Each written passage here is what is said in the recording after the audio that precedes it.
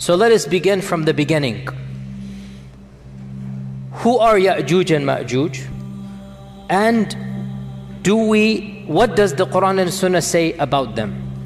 The issue of Yajuj and Majuj is something that doesn't just occur in the hadith. It is explicit in the Quran. So Allah Azza wa Jal mentions Yajuj and Majuj in the Quran. Therefore it is pretty clear that this is not something that you can say, oh, it's only found in one hadith. No, it is found in many hadith, but even more importantly, it is found in the Quran itself. Where in the Quran? In two specific verses, only two. Only twice in the Quran Allah subhanahu wa ta'ala mentions Yajuj and Majuj. The first of them is Surah Al-Kahf, and at the very end of Surah Al-Kahf, Allah subhanahu wa ta'ala mentions the story of Dhul Qarnayn. And Allah subhanahu wa ta'ala says, وَيَسْأَلُونَكَ عَنْ ذِي الْقَرْنَيْنِ. We gave him power in this world, and we allowed him a path everywhere. And he went to the easternmost, he went to the westernmost. There are stories mentioned in the Quran about Dhul Qarnayn. He was a just king. He thanked Allah subhanahu wa ta'ala. He found people of all different types and persuasions. And then the final one that is mentioned, the final group of people, حَتَّى إِذَا بَلَغَ بَيْنَ السَّدَّيْنِ. When he came to essentially a valley, there's two mountain slopes coming here. وَجَدَ مِن دُونِهِمَا قَوْمًا. He found a group of people. لَا يَكَادُونَ يَفْقَهُونَ قَوْلًا. They did not understand Dhul Qarnayn. Dhul Qarnayn did not understand them. In other words, this was a civilization that had no middle ground. In the good old days, once upon a time, before Google Translate, how did people translate from one another? There were people, intermediaries, who had traveled to both lands. Inevitably, you would find somebody who spoke Latin and Arabic, who spoke, this language and that language. You would find somebody. Dhul Qarnayn went to such a faraway land that the language of those people and the language of Dhul Qarnayn had no middle ground. So Allah is mentioning this is a far-flung civilization from where Dhul Qarnayn came from. So how then did they communicate when there is no language? They communicated with signs. When you're in a tourist in a different land, in a strange land, and you have no language whatsoever, you are forced to communicate with your hands. And mashallah, you can communicate so much with your hands, right? When you really have to, you can figure things out. So they are communicating with their symbols, with their gestures. And so they say that قالوا يا ذا قرنين إن يأجوج مأجوج مفسدون في الأرض. This is the first mention of Yajuj and Majuj. They say this group of people, Yajuj and Majuj, they are wreaking havoc in this world. So Dhul Qarnayn, you are a mighty king, you are a powerful person, we will give you something. We will give you money, whatever is the symbol for money, and you build a wall. You protect us from those people. O Dhul Qarnayn, you are clearly a man of intellect and power, a mighty king. You have a civilization we do not have. You have strength we do not have. So we want you to do something to protect us. So Dhul Qarnayn has gone to the furthermost regions of the world, and there is a group of people even beyond that region. This is called Yajuj and Majuj. And this civilization is saying, we want protection, we'll pay you to build this barrier between us and them. So Dhul Qarnayn says, I don't need your money. ما مكنني فيه ربي خير فأعينوني بقوة. I don't need your money. I have plenty. What are you going to give me? Rather, I understand these people are evil. So Dhul Qarnayn sympathized with this other nation against Yajuj and Majuj. So Dhul Qarnayn said, okay, these people are really bad, Yajuj and Majuj, I'll help you. What do I need from you? فَأَعِينُونِي بِقُوَّةٍ أَجْعَلْ بَيْنَكُمْ وَبَيْنَهُمْ رَجَمًا. I need your strength. I need manual power. I know what to do. I have the brains for it, but I need the bronze. I need the people.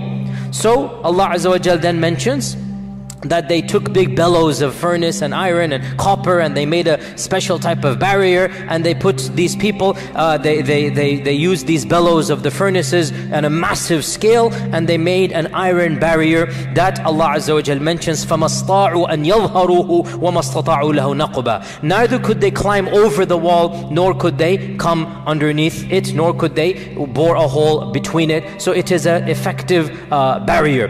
قَالَ هَذَا رَحْمَةٌ مِّن رَبِّي. Rabbi. Dhul Qarnayn, when he saw what he had done, he said, this is from Allah. Allah has blessed me. Allah has given me this. It's not from me. It is from Allah subhanahu wa ta'ala. Then either Dhul Qarnayn or Allah is speaking. We don't know which one. فَإِذَا جَاءَ وَعْدُ رَبِّي. Most likely it is Dhul Qarnayn or an angel or somebody is saying this. But this wall is temporary. When the command of Allah comes, then this wall will be of no use. It will be gone. وَتَرَكْنَا بَعْضَهُمْ يَوْمَئِذٍ يَمُوجُ فِي بَعْضٍ. And on that day, these groups will be like waves, just intermixing amongst one another, and the trumpet will be blown. So this is the first mention of Yajuj and Majuj, and it deals with the wall that was built by Dhul Qarnayn. The next mention of Yajuj and Majuj is Surah Al-Anbiya verses 92 to 97. Surah Al-Anbiya verses 92 to 97, where Allah subhanahu wa ta'ala mentions in the Quran regarding Judgment Day, حَتَّى إِذَا فُتِحَتْ يَأْجُوجُ وَمَأْجُوجُ وَهُمْ مِنْ كُلِّ حَدَبٍ يَنْسِلُونَ.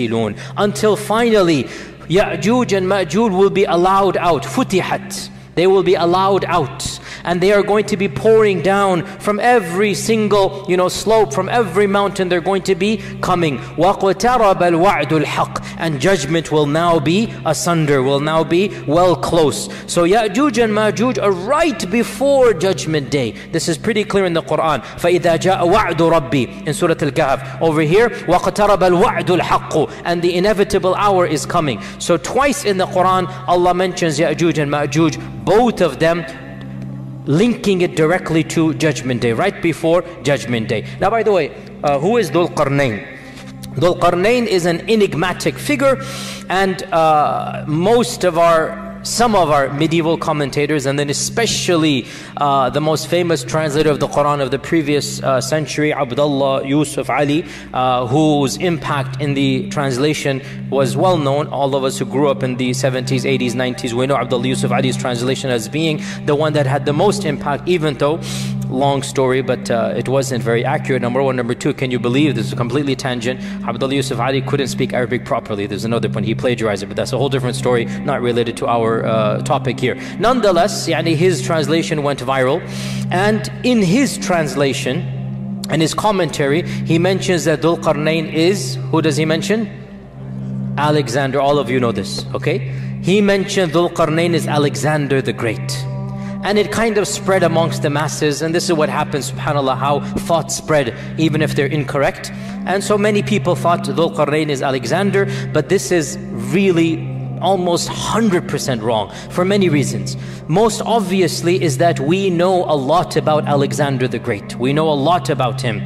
And he was not a believer in Allah, he was a pagan. He worshipped the idols. And Allah praises Dhul Qarnayn as being a worshipper. And Allah praises Dhul Qarnayn as being a righteous person. And Allah never praises paganism. And Allah never praises someone in this manner. And Allah Azza wa Jal mentions, Dhul Qarnayn says, قَالَ هَذَا رَحْمَةٌ مِّن رَبِّي. So Alexander, really almost impossible. Some modern commentators have said that it is the Persian King Cyrus, who ruled from around 600 to 530 BC. So we're talking about 2,600 years ago, the Persian King Cyrus. And Cyrus, they say he's a candidate because he ruled over perhaps the largest empire the world has ever seen, or maybe the second or third largest. There have been these massive empires. Alexander the Great probably did rule over the most largest empire, but temporarily. The Muslims, by the way, ruled over the largest for the longest period of time. But that's a different thing. Alexander, for a period of time, had more, but it fizzled out with his death. The benefit or the beauty of Islam is that wherever the Muslims went, Islam remained, and Islam and the Muslim civilization was the largest, but it wasn't unified as solid, if you like, as it was under Alexander. So they say Cyrus. But firstly, there are a number of things that don't match up, and secondly, once again, Cyrus was a clear-cut pagan. There is a third theory that I personally am very sympathetic to. But these are just theories in the end of the day. If you don't like it or you like it, it doesn't matter. It's just my opinion or the opinion of some modern scholars. If Dhul Qarnayn were a historic figure, what do I mean by historic? I mean somebody whom we know. Because it is always possible that Dhul Qarnayn is pre-history, pre-recorded history, because recorded history begins around 4,000 years ago. Before that, we don't really have records. Before that, it's just unknown. It's a big black box. Perhaps Dhul Qarnayn is of that time frame. Allah knows. As for recorded history, it goes back around 4,000, roughly 4,000 years or a bit more than that. And we know pretty much all of the massive empires and the great kings of that time frame. If Dhul Qarnayn was one of the kings of this era, then we should know about him in terms of recorded history. Humanity would have known of these types of great kings who have conquered large swaths of the earth. So another candidate that I am personally very sympathetic to is the Persian Emperor Darius. The Persian Emperor Darius, who ruled 550 to 486 BC. And Darius ruled over most of the known world at that time, most of what we now call Asia Minor, the Caucasus, the Balkans, Central Asia, even Egypt, North Africa. He had a massive empire, and he himself traveled to the furthest east and the furthest west. And he led expeditions in his entire kingdom. And he fought against the Egyptians, he fought against the Chinese, he fought against, or the people of that region, call them what you will, but he fought against all of these people. And what is interesting about Darius, unlike Cyrus and definitely unlike Alexander, Darius was a monotheist. In contrast to the people before him and after him, we know from the books of history that Darius was an ardent monotheist. He was a strict believer in one God. He was beloved to his people. He had the reputation of being a just king. And we have records of Darius. We have inscriptions to this day of Darius in which he is saying, I am the king, Darius and whatnot, whom God has given power, whom God has bestowed power to. In other words, هَذَا رَحْمَةٌ مِّن رَبِّي. Literally, God has blessed me with this power. It is very rare to find an ancient king who basically, Fir'aun said, أَنَا رَبُّكُمُ الْأَعْلَى. Right? It is very rare to find an ancient king who is saying, look, I am a king, but the one above is the one who made me the king. He is the one who gave this to me. So, and by the way, there's also a very enigmatic inscription of Darius in which he is depicted as having two horns as well. So that kind of adds a little bit of a spice, to the whole mix there, that Darius seems to be a likely candidate, and he was an ardent believer. Now, some can say, for those of you who know your history, but Darius was a Zoroastrian. And we say, well, there was no Islam per se at this point in time. We're talking 2,000 years ago. And Darius believed in the one supreme God that they called Ahura Mazda. And that was their name for them, but it was one God that they believed in. So Allah knows best. We are not 100% sure in any case. And it is also possible that Dhul Qarnayn could be somebody in recorded history whom we don't know. But that seems a bit difficult to swallow for someone like me. But those of you who wish to, they can do that. But you have two main options in my opinion. Either it's one of these historic figures or it's pre-recorded history. But then the issue comes again to make the issue more enigmatic. Generally speaking, Quranic history is recorded history. Only Nuh and some are pre-history. Otherwise, Ibrahim, Ismail, Ishaq, the rest of them, they're basically in the time frame that most civilization is known. So Allah Ta'ala knows best. In any case, Dhul Qarnayn is called Dhul Qarnayn according to our tradition, either because he had two streaks of white hair, or because he wore a helmet with two horns, and Darius is depicted as two horns, or because he went to the east and the west. So the Qarn here is east and west, so the owner of the east and the west. So this is the notion of Dhul Qarnayn. Bismillahir Rahmanir Rahim. ويسألونك عن ذي القرنين قل سأتلو عليكم منه ذكرا إنا مكنا له في الأرض وآتيناه من كل شيء سببا فأتبع سببا حتى إذا بلغ مغرب الشمس وجدها تغرب في عين حمئة ووجد عندها قوما قلنا يا ذا القرنين إما أن تعذب وإما أن تتخذ فيهم حسنا قال أما من ظلم فسوف نعذبه ثم يرد إلى ربه فيعذبه عذابا نكرا وأما من آمن وعمل صالحا فله جزاء الحسنى وسنقول له من أمرنا يسرا ثم أتبع سببا حتى إذا بلغ مطلع الشمس وجدها تطلع على قوم لم نجعل لهم من دونها سترا كذلك وقد أحطنا بما لديه خبرا ثم أتبع سببا حتى إذا بلغ بين السدين وجد من دونهما قوما لا يكادون يفقهون قولا قالوا يا ذا القرنين إن يأجوج ومأجوج مفسدون في الأرض فهل نجعل لك خرجا على أن تجعل بيننا وبينهم سدا قال ما مكني فيه ربي خير فأعينوني بقوة أجعل بينكم وبينهم ردما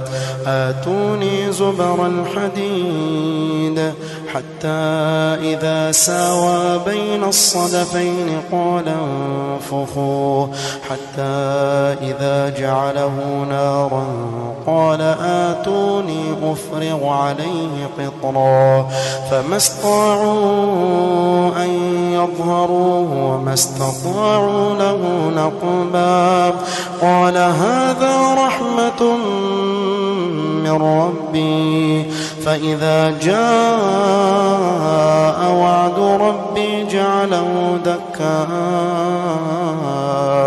وكان وعد ربي حقا وتركنا بعضهم يومئذ يموج في بعض ونفخ في الصور فجمعناهم جمعا وعرضنا جهنم يومئذ للكافرين عرضا الذين كانت أعينهم في غطاء عن ذكري وكانوا لا يستطيعون سمعا أفحسب الذين كفروا أن يتخذوا عبادي من دوني أولياء إنا أعتدنا جهنم للكافرين نزلا قل هل ننبئكم بالأخسرين أعمالا الذين ضل سعيهم في الحياة الدنيا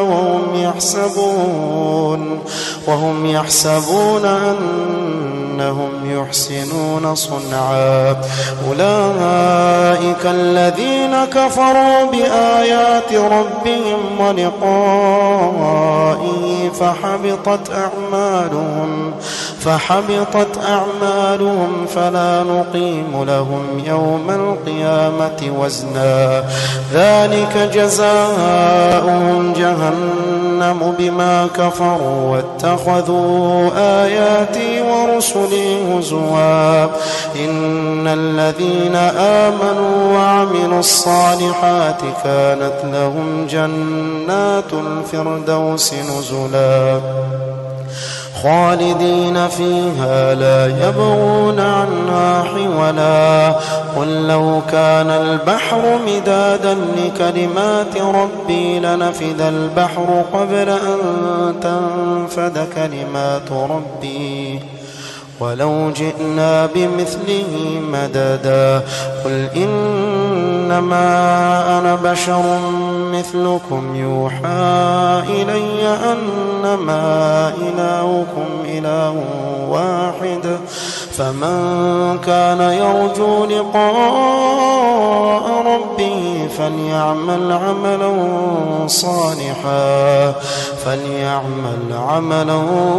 صالحا ولا يشرك بعبادة ربه أحدا.